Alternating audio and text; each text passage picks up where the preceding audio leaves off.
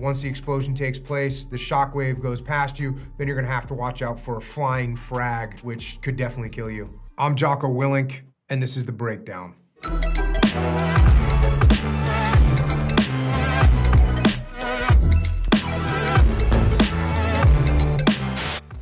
This is Tears of the Sun.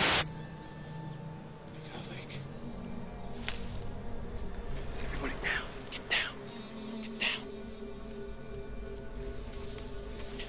The term SEAL actually stands for sea, air, and land. And what that means is that we can use any of those mediums to get to a target. This is a movie about SEALs going into another country to rescue someone that is being held against their will. That is something that can happen. It can happen on a small scale where you're going to rescue 1 or 2 people. And it also happens sometimes on a larger scale. Let's say a country is being overthrown or there's a coup and a lot of Americans are in danger. Well, then the US military will spin up its resources, go in there and conduct a non-combatant evacuation operation where you take all the American citizens out of a country as safely and quickly as possible. It's almost always a factor that when you do military operations, there's gonna be civilians that you have to interact with, whether they're innocent civilians or maybe they're compliant with the enemy that you're dealing with. Maybe they're actually sympathizers for the enemy. Nonetheless, you'll have to deal with civilians, and it looks like they're dealing with some civilians in this movie. The United States military and most militaries around the world go through great lengths to protect innocent civilians in a wartime scenario. You have to be very careful with where you're shooting. You have to positively identify your target. You have to make sure that when you're conducting operations, you calculate where the civilians are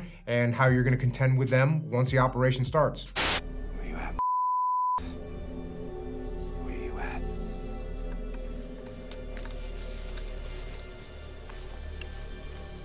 Terrain is very important in combat, and one of the early lessons that you learn is using what's called cover or concealment. Concealment is something that you can hide behind, but it doesn't actually give you protection from enemy fire. Cover is something that you can hide behind that does give you protection. So you prefer to be able to take cover, but you don't always have that option. Your next best option is to get concealment, which means you're in a position where the enemy can't see you and maybe aim their weapon at you. So if all you have the option for is tall grass like this, then that's what you're gonna use.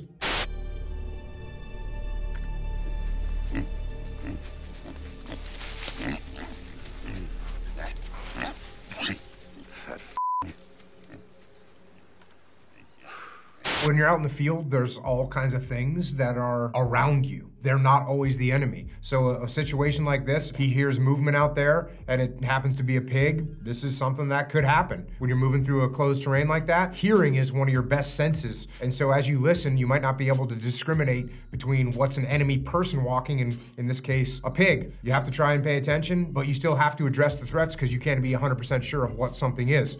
Clear, LT. It's just a pig. I'm crossing over.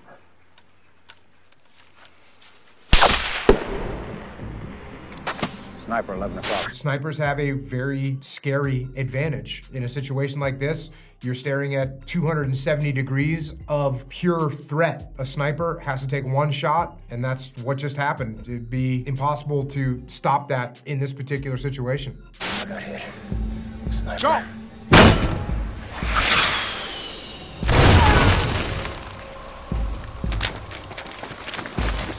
Look who it is.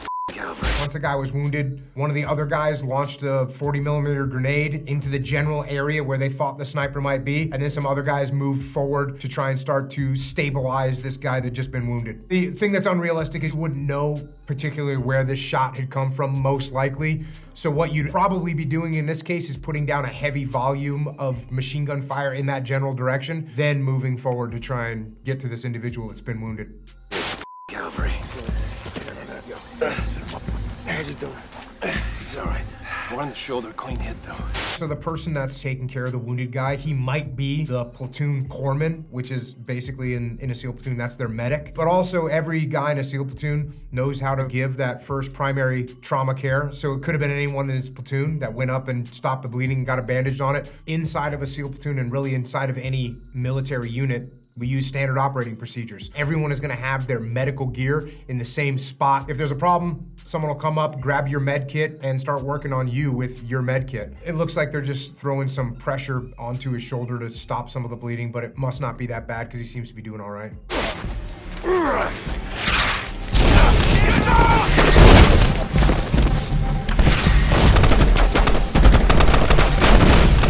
Looks like they're trying to show sort of a traditional cover and move. They're doing it a little bit backwards because it looks like the guys, when they get up, they're shooting, and then when they lay down, they're not shooting. It should be the opposite. It should be when you're down and you can actually handle your weapon, you're shooting, and then when you're up and moving, you're not shooting because you can't really shoot that accurately. Not that you can never shoot when you're moving, but it looks like that's what they're trying to show here. You see the guys laying down and then rolling over. What they're trying to simulate is when you're in a firefight, you don't want to lay down and then get back up in the exact same spot, because if the enemy saw you lay down, they'll be looking for you when you stand back up and they'll shoot you. What you'll do is get down and then move, so when you stand back up, you're in a different location. Whether you're gonna do this kind of crazy looking combat roll, probably not likely. You're probably just gonna slide over, move over, crawl over to a new location before you get back up, but I guess that wouldn't look as good for the camera.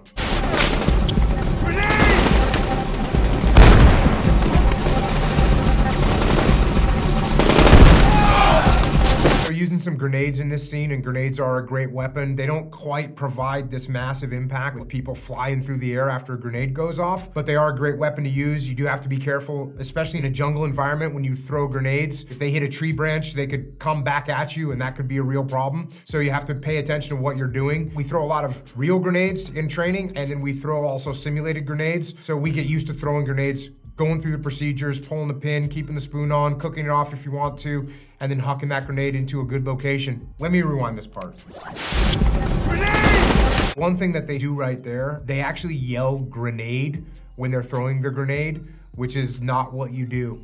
You don't yell grenade when you throw a grenade. What grenade means when you yell it is that there's someone threw a grenade at us. In the SEAL teams, there's a different word that we yell when we're gonna throw a grenade, and that's not it. A little note, but they probably did it to not give away some information, just like I'm not gonna say anything else about it.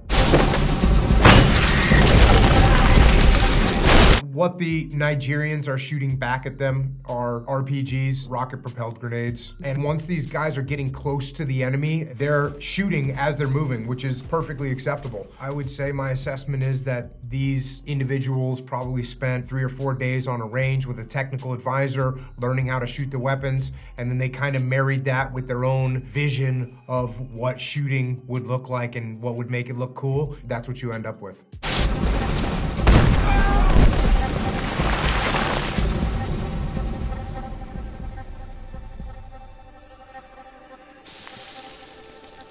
Once the firefight is over, what they actually need to do is set security and make sure that they are in a secure position, that the enemy doesn't flank them or counterattack before they go and try and recover, I guess, the American that they're looking for. Dr. Kendall! That's the mission that they're there to execute, so they're gonna get that job done, but they should definitely set security. You always gotta watch your flanks. Next up, Battleship. I would say I probably played the game Battleship on total of 3 times before I realized I wanted a machine gun in my hand.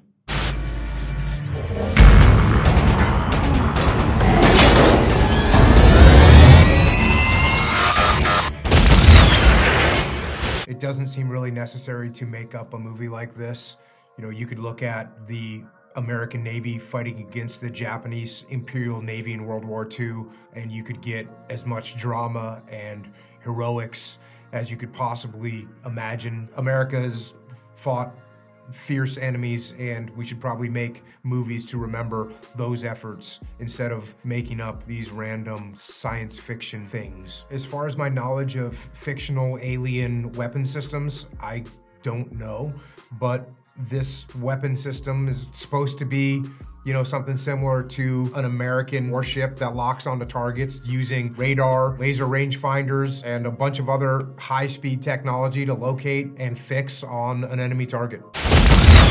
Incoming, headed for the John Paul Jones. John Paul Jones' famous quote is, "Don't give up the ship." And he's got a ship named after him, the John Paul Jones, which is now under attack by an alien naval vessel. This is dumb. Unknown inbound at Horizon. Vampire, killing with sea witch. The fighting of the ship is done from a place called the Combat Information Center, I think the CIC. And that's a room where there's a bunch of monitors, radars, and a bunch of information is being pumped in there, and then people are making decisions in there. Unknown inbound at Horizon.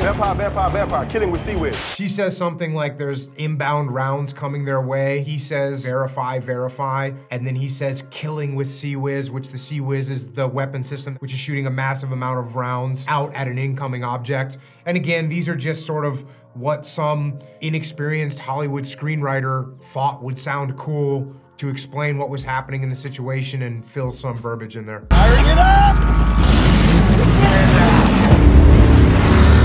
The little boat that you're seeing is called a rib, a rigid hull inflatable boat, which usually launches off of one of these larger vessels. And in this particular case, it's got a Gao minigun on it, which shoots thousands and thousands of rounds per minute. That's not a normal armament for a normal fleet rib. But this is a movie, and it's not a good movie. So I guess they put it in there for some reason.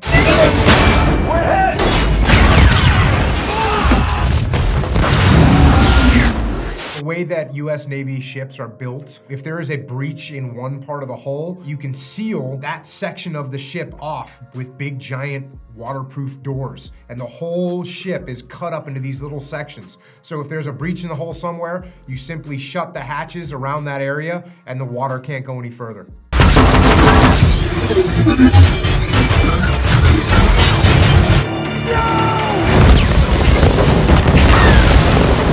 If a ship was detonated by alien weaponry into multiple pieces like this and you were close by to it, you would have to watch out for the impact of fragmentation. First, there would be a shockwave, which likely wouldn't hurt you depending on the enemy armament.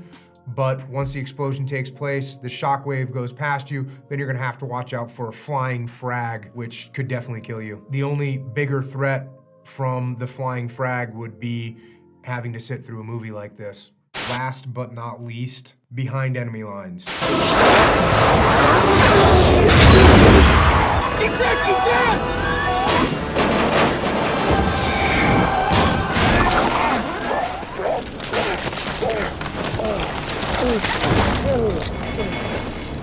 Even though this guy is a Navy pilot, if he needs to be rescued from being shot down, it's likely going to be some kind of a search and rescue.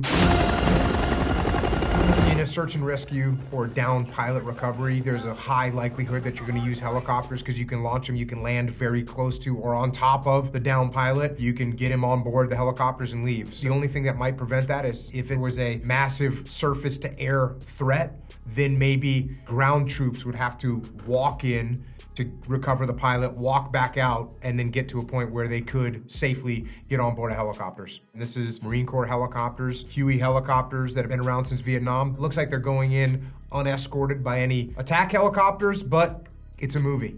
We're gonna deal with it.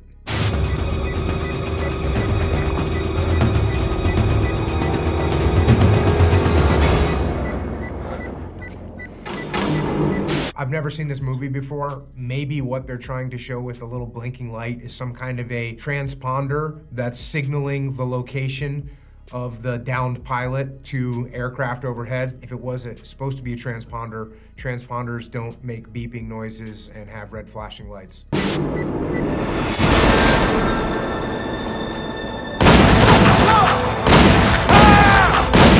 Owen Wilson's character is a pilot, which means there's a high likelihood he would not be traveling with a battle rifle of any kind. He's gonna travel with a pistol just in case he got shot down. For some reason, he took a lot of time to get in this stealthy position and trick this sniper to come out into the open. It seems like it would have been a better idea just to sort of not make a big show of yourself so that the sniper would know you were there and then shoot the sniper in the back. But once again, for purposes of drama, he makes this giant entry into the scene, bursting out of the snow. Very exciting.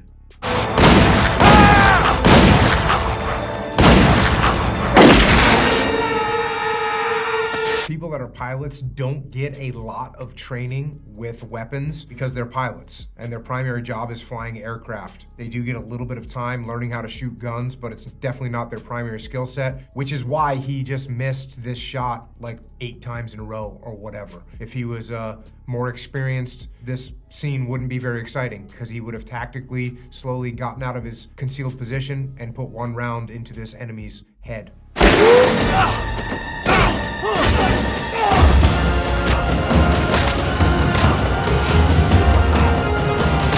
As far as the hand-to-hand combat, it's the same thing. Pilots are not going to get a lot of hand-to-hand combat training because that is not their primary, secondary, or even tertiary mission. I think what we have to hope for is that this pilot either wrestled or boxed or did jiu-jitsu at some point in his life.